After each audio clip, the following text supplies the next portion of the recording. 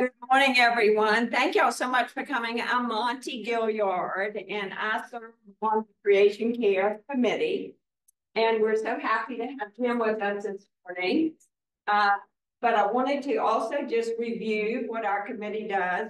We're so proud of what we've accomplished in the last year. We began about a year ago, and there were just a few of us right here that showed up. And since then, our numbers have really grown, and we've also really accomplished a lot. But to read our mission, to foster a greater awareness and appreciation of all of God's creation and its sacredness, so that love moves us to gratitude and action on behalf of the more than human world. To create, nurture, and maintain the landscape surrounding Trinity Church, Asheville, North Carolina, with an acute sense of the genus loci, the spirit of the place, and for the betterment of the natural world. To set an example at Trinity that it inspires others to reconsider their own landscapes and lives. So that's a big part of our mission, is really for our members, for the church, to take what they learn at our committee home on and to do things in their own lifestyle. I brought this to so many.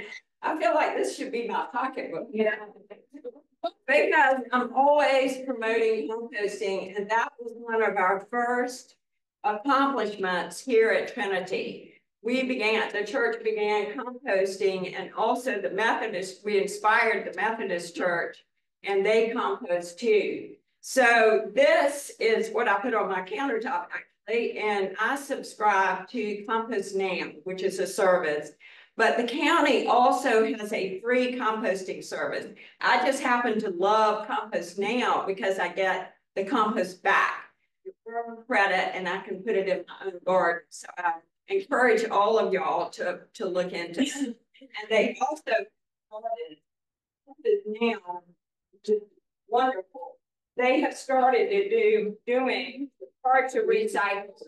So they are partnering with an international recycling company called TerraCycle. And so this is single screen, so you can only put one thing in there, but Greenwork, which is that? No, I was just reading. Yeah, Greenwork, which many of y'all might have taken your heart to recycle things to them. This I love, because for $20, I can fill up this bag. They will come pick it up, and so it's just a very easy way to. And this is a pilot. So I'm really encouraging everybody to take advantage of it so they continue to do it. But this is through Compost Now. So that's a little plug for composting. But I also wanted to just tell you about some of the other things we've done. We had our first Earth Day collaboration with the Methodist and Presbyterian Church, and Barb and Susan headed that up, and we're continuing that collaboration this Earth Day. What is that date? April 10th? Yeah, so we're excited about that. We just had a great turnout, and the children are involved in some wonderful. We have had a garden tour at the home of Mac Day, and to benefit the committee, we raised funds at the courtyard, really, and the landscaping around Trinity because of COVID and different things. We did not have an active committee. So we hired a maintenance company to come back and get us at a base level where we can now volunteer. And Mark, who's right here, famous gardener at Trinity, is heading up. We did a work day last April, but we're doing a big work day this coming. And we had a lunch, and we had 32 people come. Everyone is welcome. You don't have to sign up. As Art said this morning, just show up. It is Saturday. Yeah. And if anybody wants to take ownership of the area of the church gardens, please contact me. Love to talk to you about it. Yeah, we had a field trip to the Highlands Biological Botanical Garden. So we've really, in this short year, I feel like our committee has made great. And we're thrilled that the person allowed us for these suites during the winter speakers. So I'm so happy to have Jim here.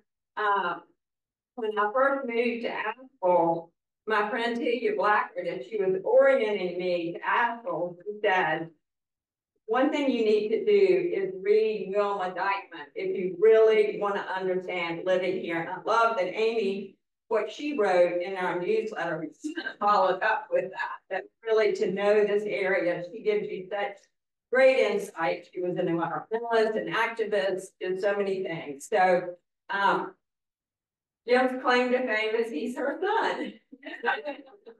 And it took a lot of work, I can tell you. Not my work. Jim grew up in Newport, Tennessee, and his wife Ann is here.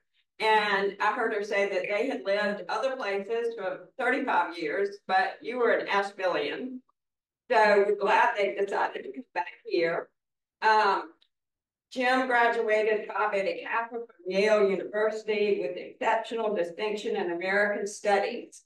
He later received an MBA from Stanford University and embarked upon a 25-year corporate career in human resources for the Hay Group, Brown Forman Corporation, and Sylvania. In 2011, he and his wife Ann moved back to the Southern Mountains and now live in Weaverville, North Carolina. He is the author of Constant Defender, The Story of Fort Moultrie, and co-author of Mountain Home, A Pictorial History of the Great Smoky Mountains National Park. Please welcome Jim. Thank you. Can everybody hear me? Can you hear me back there? Yeah, the old story of the one of these gray eminences of politics, you know, put you to sleep within a half hour. Well, he'd been talking for 45 minutes and the power went out. Big audience. He said, "Can you hear me back there?" And the woman stood up, said, "No." And a man stood up here, and Tom right over here, he stood up in the front row and he said, "Well, I can hear you now. I want to trade places with her." And my last joke is, yesterday I sent my brother a get better soon card. He's not sick. I just think he could be better.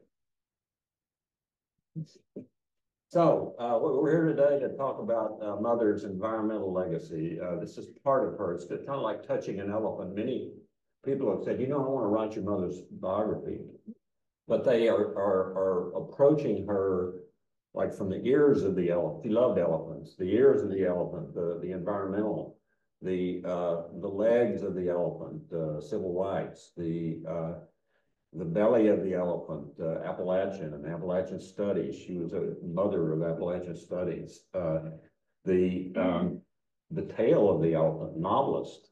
So she was just so many things, journalist, writer. She was also a great mother, super mom. And I just great to see old and new faces here. So appreciate you all and appreciate the turnout. But Mother, Ann and I have a little public charity nonprofit, and we've succeeded over the years in refining Mother's core values to 3: environmental integrity, social justice, and the power of the written and spoken word. So our mission in 13 words is to sustain and promote social and environmental justice through the written and spoken word. That's what she was all about. She combined facility with a written word, with a world-class skill. Liz, is that right? As a speaker, public speaker, and when you got that in one body, you've got something. You talk about synergy, written and spoken. So she was all about getting her messages out, and that's why we do what we do. And I'd like to take a few minutes and in this PowerPoint talk about her environmental legacy and end with a case study here in Asheville to kind of illustrate what her process was. What is a legacy? Well, it's something received, as Webster says, from an ancestor or predecessor. She received a wonderful education in the environment and the fact that all things are interrelated. From her parents up at the head of the Beaver Dam Valley. So she grew up here in Buncombe County. on Lynn Cove. If you've ever gone up to the Blue Ridge Parkway via Beaver Dam, you take a right onto Webb Cove and wind all the way up to the Craven Gap. But at one point you could have taken a left, perfect Y fork. You could have taken a left to Lynn Cove, and that's one of the most beautiful little coves in the mountains. But that's where she came to environmental consciousness as early as 7, 8 years old. She was a real environmental innovator. We're talking eras, from one era to the other. So what was it like in the pre-Dykeman progressive era? She was born in 1920, died in 2006. So she was doing her thing in the 30s, 40s, 50s, 60s, and the progressives, of course, were the 1900 to 1920s or thereabouts. So I'm gonna read a few notes just to give you an idea of what the progressives are. In 1903, President Theodore Roosevelt posed with John Muir for pictures on overhanging rock at the top of Glacier Point. He camped in a hollow there to await the 5 inches of snow, which delighted Roosevelt. He had sent Muir a letter saying, I want to drop politics absolutely for 4 days. Can you believe that? Is it possible for any of us to drop politics for 4 days? Just be out in the open with you. At their meeting, Muir spoke of environmental degradation and asked for another layer of protection as a national park. And he convinced Roosevelt and California Governor George Pardee, who was also on that excursion, to receive the state grant. It had been state protected, kind of like the Adirondacks, and make the valley, Yosemite Valley and the Mariposa Grove, part of Yosemite National Park. So that's what people like to remember from the progressive era. However, there was another side. You know, things are complicated. So again, situated inside Yosemite National Park, the Hetch Hetchy Valley was described by pioneering naturalist John Muir as one of nature's rarest and most precious mountain temples. Basically, that was a victory by the city of San Francisco in 1913, which won congressional approval to carve Hetch Hetchy out of the national park, flood it, and bury it under 300 feet of water. Muir campaigned against it. The silver lining was that he started a club. What was the club? Sierra Club. But, you know, we could have had Hetch Hetchy. So, you know, the progressives, that's probably a pretty interesting characterization of the progressives. You got 2 world-class beautiful valleys. You preserve one as a national park and flood the other. So the progressives never saw a butte in the West that they didn't want to blow up. They were all about mining and they never saw a river in the West that they didn't envision as a navigable river. So they dredged, they built canals, they began to treat the West as another country, you know, west of that Mississippi River, and it provides us minerals and ore, and you know, and then we explode atomic bombs and do our thing, you know. And we live on the east coast, and we're just one. So Wilma was a real thought leader when she came along and really began publishing in the 50s. So her book on the French Broad and the culture and history here was published in 1955. It was the 49th book. What am I doing? The 49th book in Reinhardt's successful Rivers of America series. It was the 49th, but it was the first book to devote a chapter to pollution, to discuss pollution at length. One book in those first 48 had talked about pollution at any length, but they said nothing to see here. Everything's fine. We built all this great infrastructure, sewage treatment plants. We got it. We got it under control. Whoops. I gotta stop moving. Liz, I don't want you to do this ever again. It's not my fault. I was a consultant, folks. Yeah, here we go. Here we go. Oh. Excuse me for living. The publisher did not want her to include that book. So how many of you here have ever written anything or just kind of thought of yourself? Say, what might I write? Raise your hand. You know, would like to, yeah, there you go. I see hand. Mother was in that situation. She had not published a big book. She had not published a book until 55. She had tried. And the publisher said, look, if you take this chapter out, we're going to publish this book.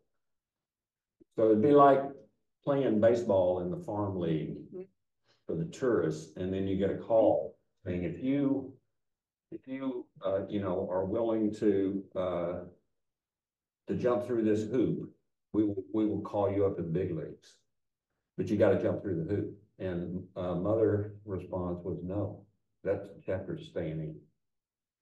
And so they published it anyway, and she did say that she was going to call it "Who Killed the French Broad," and I don't think it's murder. Her game-changing idea was we can make the pollution issue, and it is an issue, a win-win solution rather than a win-lose solution. When you talk about economics and the environment, it's not about a tree versus a dollar or a river versus an industry. And basically, she agreed with the progressives as far as the old Roosevelt Muir paradigm went. We need national parks. She loved the Wilderness Act that came along to preserve wilderness areas where nature rules, and there should be virtually no trace of man and woman. She said that one way that environment is economically beneficial is it will attract hunters, fishermen, tourists. But then she went further, and she said there are more significant economic reasons to respect our environment. And basically, she had this idea of a virtuous cycle where a community with a culture of conservation will attract executives, plant managers, their staffs. She knew enough about industry, along with her husband, my dad, James Stokely, to know that business is not just a faceless agglomeration of people. Business is people who, like all of us, are making personal and organizational decisions. So what executive, what plant manager, what production manager, what engineering manager, what human resources manager, what plant controller is not going to want to move with their families to a community with wonderful nature around it and pure water. So basically, that was the nut of her pioneering. And I've never heard anyone before 1955 make this case. So think about 1955 to 2024. We're talking more than 75 years. So she was a little bit early for her time. She was pioneering there. The second issue of the virtuous cycle is that pollution is costing the introduction of new industries. Factories who take advantage of their riparian rights. In other words, if the French Broad is flowing here, my factory is here, I can do whatever I want on this part of the river. If you just flood it with dioxins and you know, who knows what, you're not being a good neighbor to your downstream fellows.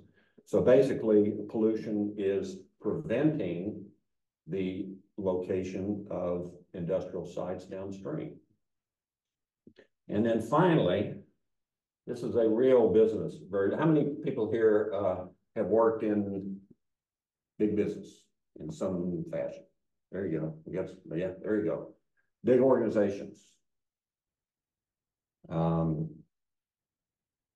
going to read this. The people of the French Broad Basin, as well as those of other river basins, therefore owe it to themselves to make sure an adequate supply of suitable water is available for new industries. And they owe it to the industries. The people owe it to the industry. Now, What environmentalist have you heard of lately who is making an argument that we owe something to businesses, including local government, to present them with a firm policy of pollution control by which they can chart remedies and their course of production and cost? For anybody who worked in business, would you rather be certain about something or uncertain about something? Certain. Certain. Certain, cool. Exactly, because you can budget for it. And you might be able to pass it on to the consumer. You might have to eat it. You might have to make some compromise. But this is these are real practical insights that she had. And then as a prophet, she was pretty good with the written word. And she says, and you should have heard her. You should have heard her harangue with this. Why then we have allowed ourselves to suppose the scum on our river inevitable? There is one answer: the apathy of each of us. She could have blamed Champion Paper and Fiber over in Canton. That's the French Broad. The Pigeon in Tennessee is one of the two great tributaries of the French Broad. But she didn't. She blamed all of us. In a democracy, there is no stronger regulation than the will of people. Let the people's will then speak with the law. Like, what was that law? It was the Clean Water Act of 1972, passed over Richard Nixon's pocket veto, by the way. She was also, she didn't know it at the time, this word didn't even exist, but people now talk about her as one of the original eco-feminists, where a line of thinking that sort of merges nature support and matriarchy rather than patriarchy. If you remember back to the progressives, Theodore Roosevelt, Gifford Pinchot, that wrestle for sport. Also in the nude. Yeah. That's TMI. It's thought you would want to know about your former president and the creator of the National Park Service. So I'm not of the National Forest Service. Big difference, as you all know. National Forest Service under the Department of Agriculture, trees as crops. National Park Service under the Department of Interior, trees as part of a forest ecosystem that should be protected. And then Wilderness Act, wonderful Wilderness Act goes further than that. And it's just a wonderful thing. One of the great things is that the Shining Rock Wilderness here is part of the wilderness area. Cherokees thought of Shining Rock as the center of the universe. And if you go there, it's a magical quartz forest, basically. But Elizabeth Engelhardt, who now teaches over at Chapel Hill, says Wilma Dykeman is a living ancestor of today's ecological feminist theories. And going back to legacy, what is a legacy? Something received from an ancestor or predecessor. Okay. So what is the Wilma Dykeman legacy? I mentioned that it's a little nonprofit. We develop and sponsor programs and products and services. No body on staff. We have no paid staff. Ann and I basically devote significant time to doing our programs. We have a few donors, and with that money, we pay our presenters. Monty's paying me, what is it, 6 figures? No, I do make a 6-figure salary. 2 of the figures are to the right of the decimal point. But everything we do is oriented to either environmental integrity, social justice, or the power of the written and spoken word. And you'd be surprised how much overlap there is between those 3 things. So for the last third or quarter of this presentation, how much time have I got?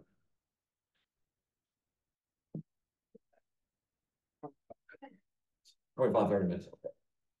So what is environmental integrity? You notice the way we phrase that core value of environmental integrity. Well, it's not tree hugging, although we love trees. And it's not dollar loving, although we love dollars. With dollars, you can do a lot.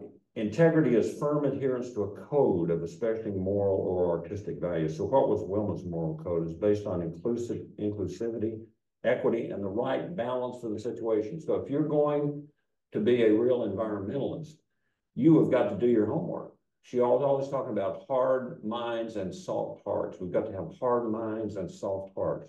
We got a lot of politicians now with the reverse. Hard heart, man.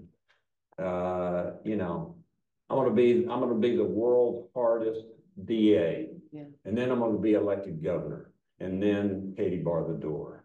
That's a hard hearted. And how about the mind of that person? Is that mind an expansive mind that can hold conflicting ideas and make wise judgments? No, that's a soft mind.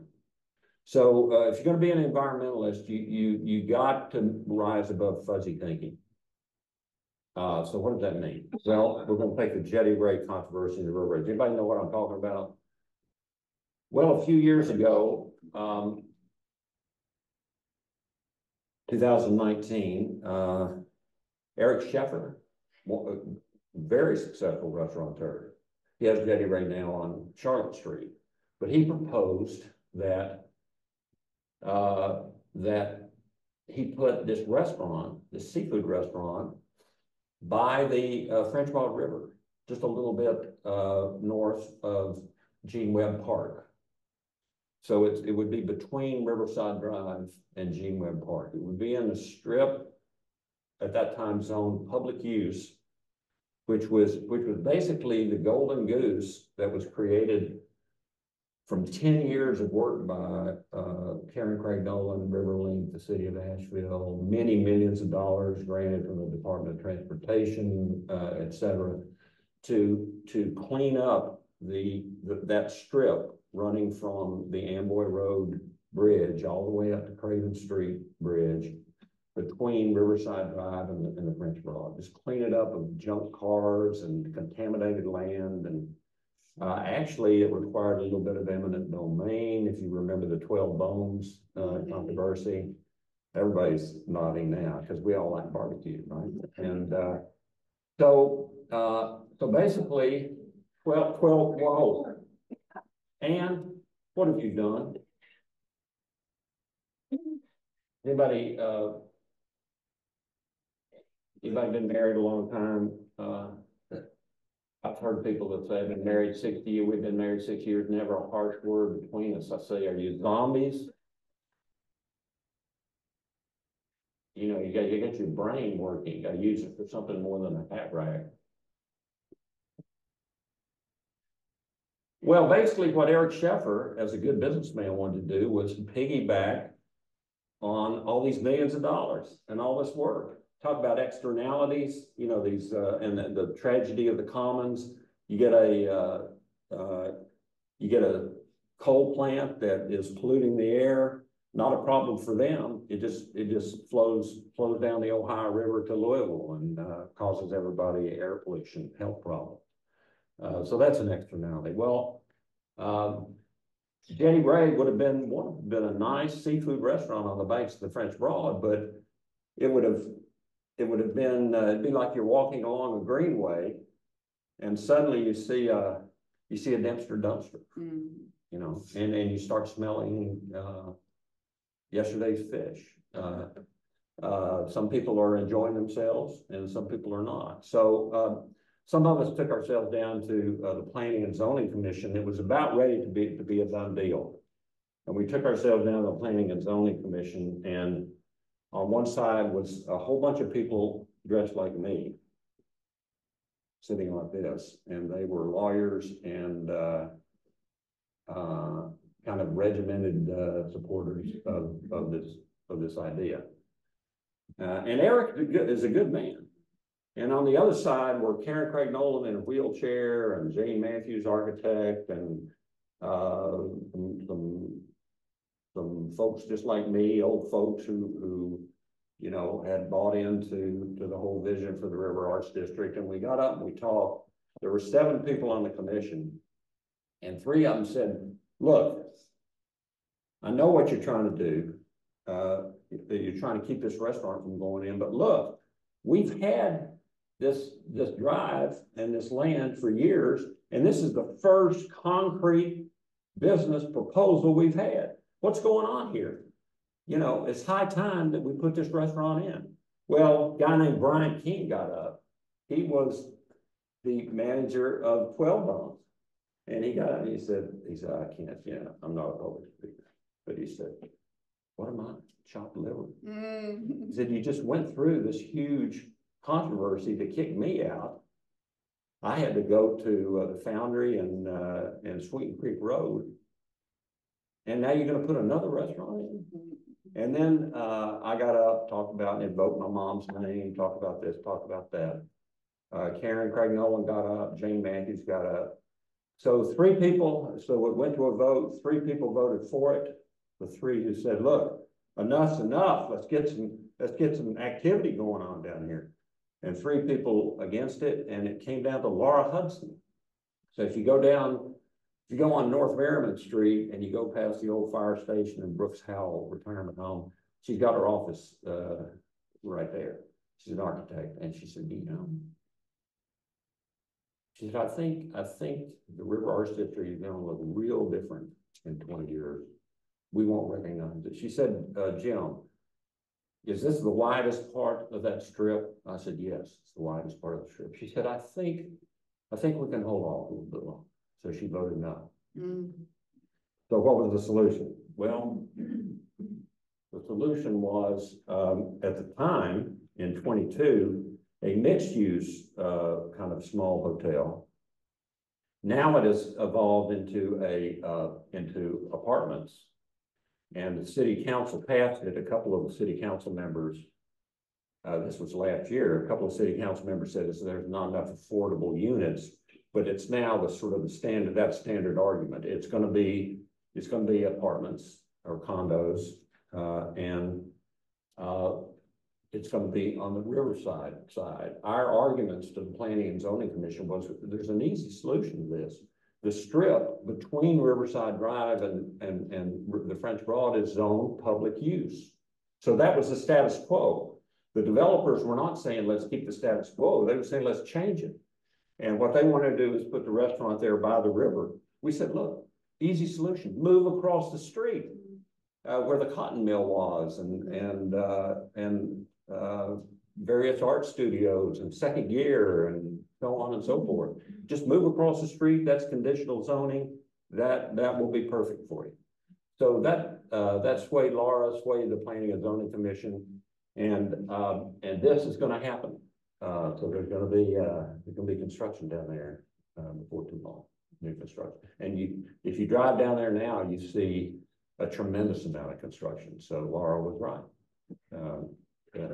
So, but that's an example of the continuing balancing that you have to do in these situations, and the knowledge that you have to know about. Yeah.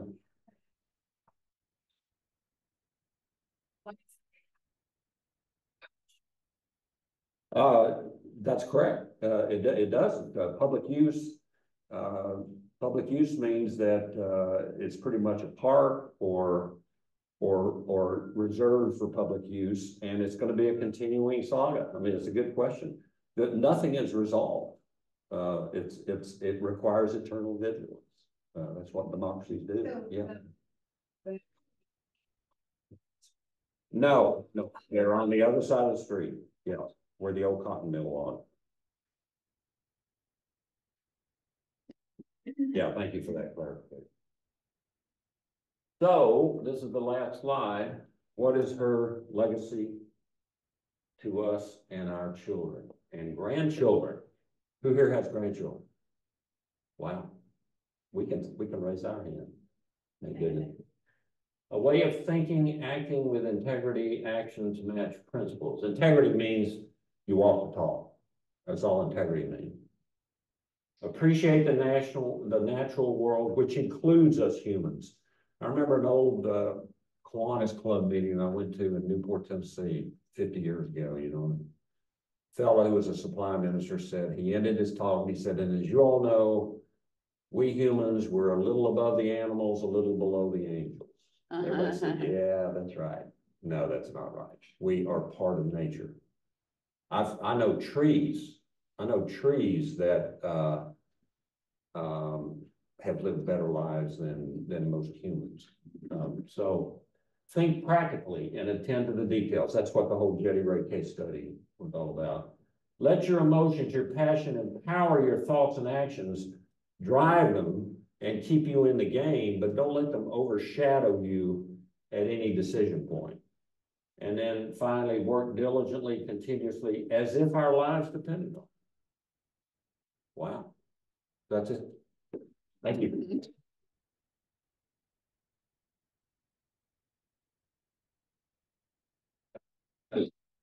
Cut it off at any time. Yeah. Yeah. Tom. How was Wilma's book received at the time? And do you think there's been periods where it was sort of ignored and then it's been restored to public visibility? I mean, I think through your work, and other environmental trends, a lot of people are reading it today. That's true. Amazing. I had to pay Tom $100. Because he described it he described exactly. Tom's question was, how was the French abroad received back in 1955? And it seems like it was ignored for a while thereafter, and then has been restored, people getting attention now. So basically, not only was it received well, but the pollution chapter was the focus of national attention. It was. There's been so much time elapsed that from, I would say from about the mid-70s, it's kind of like it goes with Asheville. You know, Asheville was depressed during the 80s and 90s. So during that 75 to 95 period, it was kind of tough. And then Mother met Karen Craig Nolan and vice versa. And Karen Craig Nolan, who had been the wife of the GE executive, she's passed away now, but she was in her prime back in those years, and she had the vision for the River Arch District, and she and Mother bonded immediately. They were both optimists. They both had a sense of humor. They were both high energy, and they were kind of unstoppable. And Tom, helped revive the vision that Mother laid forth. And Mother really appreciated Karen's energy and her. She was a lawyer and her implementational ability. So the two of them were wonderful. And came this close to getting the French Broad and American Heritage River vetoed by Charles Taylor. Mother was shaking her fist at his office, down on the Pack Square. But you know, Mother, she could work across the aisle. She could work with anybody because this idea of environmental integrity means you can't not be a politician. You cannot not compromise. You have to know the details, and you have to just make sausage and get it done. Lamar Alexander appointed her Tennessee State historian back in the 1980s. So that's one example. So yeah, so her vision is coming to light now, and it's a good thing. Yeah, Liz. Well, I just wanted to say, remember when the book came out, and I was in the 5th grade, and she and my mother had become friends, and I'd been wanting to be a writer since I was in the 1st grade, and already had my own newspapers here. But I went to the library. There were never any books about or by women. There were none. And she was the first. Mother brought her to the house. We lived in Possum Trot in the Manor Grass. And she came over, and I can remember that moment of meeting a real female writer. And she was my role model, and I was only 10 years old, and what a difference. And you were a little baby boy. Yeah. I'm an infant. I'm 30. Am I 30 or 29? Anyway, I wanted to add her being, as you mentioned, eco-feminist and all, but she was also a feminist and just a role model, because you know, everybody knew about this great book. So it did get received with great applause here. And it was a big, huge deal. She should at least be national. So when we moved back here, and actually Anne was a little bit worried, you know, I mean, what daughter-in-law wants to be in the constant shadow of, you know, of her mother-in-law? And we moved back here, and not only were they not talking about, not celebrating Wilma, they had forgotten about it. The people who loved her, who Liz is talking about, were in assisted living or the alternative. And the people who were moving in from New Jersey and California and Florida, what is this Wilma Dykeman? That's a weird name. What's the name like Dykeman doing down here, you know? If you want to know more about Wilma in some detail, I would suggest you get her book. Go to Malcroft's, buy her book, Family Childhood. It's about the first 14 years of her life on Beaver Dam. It'll give you a good introduction to all the themes of her work. Pick up a copy of the brochure. Consider visiting our website, which is what won't cost you a dime, and we have regularly rotating articles and resources, including audio and video in these core value areas. And she was also, and your father were early civil rights leaders. That's right.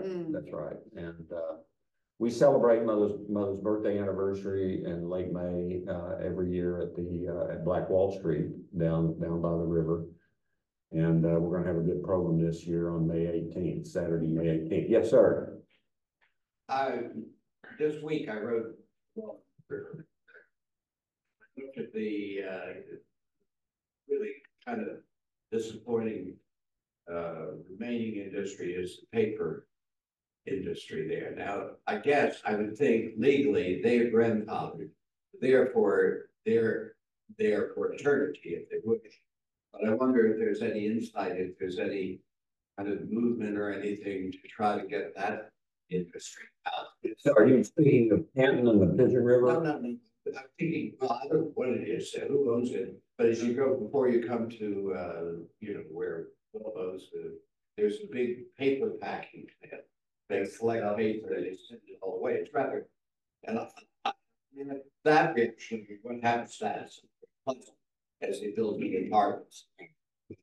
I would think it's grand because it's been there, that it could stay there forever. The second thing was, I'm so curious. I guess the city blessed all this graffiti. I know it's art, but it's really but I know I've been in arguments with graffiti art, and maybe it's better than just looking at the old wall. But it doesn't seem to be decreasing; it seems to be increasing. Right. So I'm going to answer both. The graffiti question, the graffiti will stay. Question again, it's industry by industry. The one that worries me is the dredging industry. I think upstream from where 12 Bones used to be, it's around the corner. It's on Amboy Road, across the Amboy Bridge, and you got dredging. So what does that mean? It's you know, just some shovels and front hose getting sand from the bottom of the river. Well, it just stirs up a bunch of stuff. You remember your grease jar and shake it up, see what happens. Nothing good. So anyway, there are troubling things, but that's what local ordinances are for. That's what you know. The industry have to improve here to the city. The city encouraged its creation. Yeah, to cover up the center block wall. Yeah, no, you're right. You're right. It's just you will understand this as you mature through life. We don't live on the good ship lollipop. Life is not perfect. Every once in a while, something. Yep.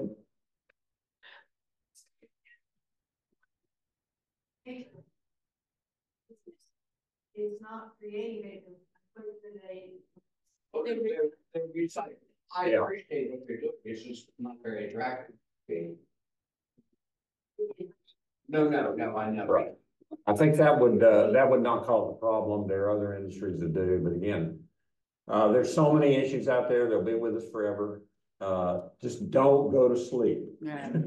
Don't miss it. Yeah. Yes. Yes, and there are all sorts of ordinances on, on the architecture, how you can deal with it. They've got that covered. I think that's pretty well, that's pretty well, I never use the word solved. I just use the word it's under control for the short term and possibly even midterm. The idea is that they have, instead of trying to regulate in detail what every building might look like Little Switzerland or Helen, Georgia. They say it's like, I forget the word for it, but block architecture, where it's almost like you're designing a region with Legos, and you're saying this is what it'll look like. You just can't have a 30-story thing right here, or you can't have too little development here. That was one of Karen Craig Nolan's great arguments for convincing the powers that be to invest millions to develop the River Arts District.